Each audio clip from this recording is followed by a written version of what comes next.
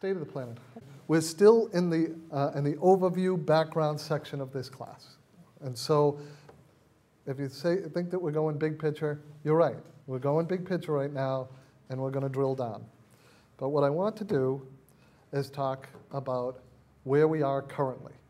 And to do a full treatment of that is, of course, absolutely impossible. So I can do almost little more than metaphor, but let's try. So this is a demonstration that maybe some of you saw, but it's the Earth in 10 seconds, okay? What does that mean?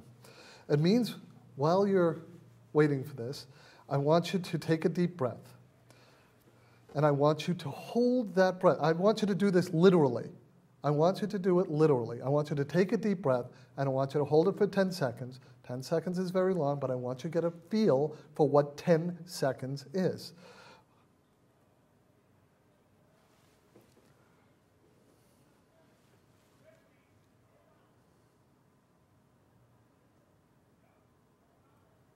Exhale.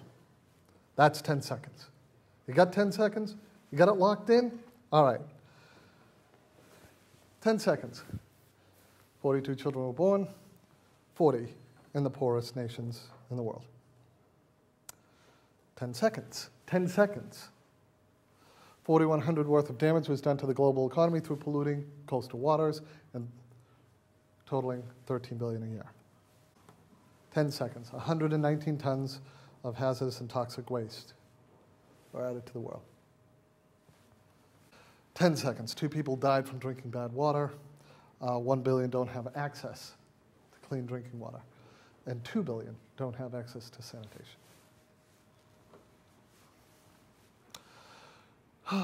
Almost 4,000 tons of fuel consumed.